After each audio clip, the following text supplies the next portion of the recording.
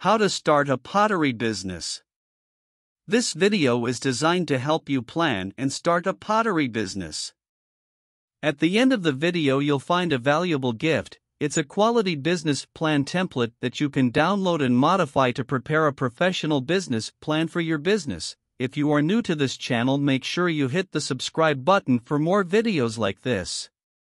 If you've ever dreamt of turning clay into beautiful creations and sharing them with the world, this video is for you. Before we dive into the steps of starting a pottery business, let's take a moment to appreciate the magic of this craft. Pottery is an ancient art form that has been passed down through generations, and today, it continues to captivate people with its versatility and beauty. Step 1. Master the craft. To start a pottery business, it's essential to have a strong foundation in pottery making techniques. Take classes or workshops to learn the basics and practice your skills. Experiment with different clay types, glazes, and firing techniques to develop your own unique style. Remember, pottery is an art form that requires continuous learning and honing of your skills. Step 2. Gather your tools and materials. Now that you're well versed in the art of pottery, it's time to gather the necessary tools and materials. You'll need a pottery wheel, kiln, clay, various sculpting tools, glazes, brushes, and other pottery essentials. Visit your local pottery supply store or explore online options to find quality equipment that suits your needs. Step 3. Set up your studio.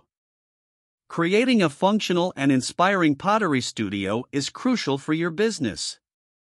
If you have enough space, dedicate a room or area solely for your pottery activities.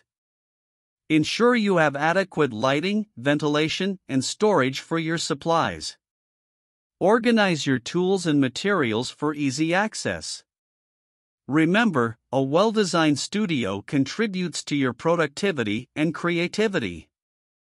Step 4. Define your niche. To stand out in the pottery market, it's important to define your niche.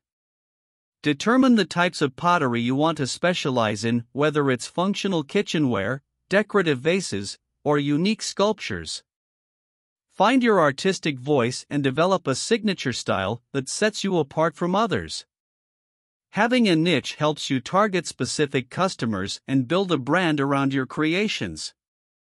Step 5. Build your brand and market your business.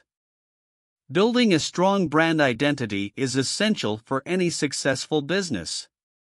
Create a memorable logo, design a professional website, and establish a social media presence to showcase your work. Take high-quality photographs of your pottery pieces to attract potential customers.